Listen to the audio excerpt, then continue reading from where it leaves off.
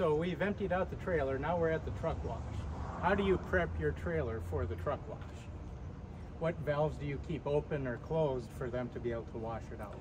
Before I pull into the bay, I make sure that the wash people know to open these stinger caps.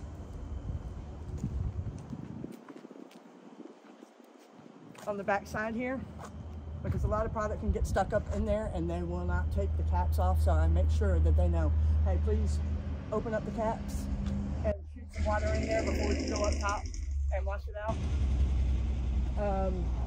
That's basically all the prep I do before they wash it. Okay. All right, so they've washed it. Now you're back with the trailer. What is your process for drying the trailer out?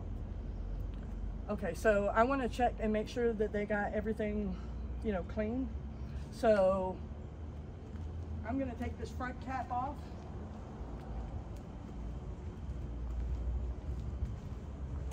This elbow right here, there's a valve, but a lot of product likes to get stuck up in there, so I want to I reach my hand up in there and I make sure that no product is left in that elbow.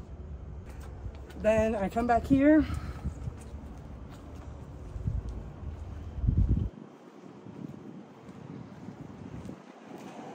I go on top of the trailer. I open up every lid. I reach down in there and put my hand up underneath the lip because a lot of product likes to get stuck between there, and I usually take a rag up with me and wipe it off. And close all the lids. I wipe out my stinger caps, put the caps back on. Then I engage my blower.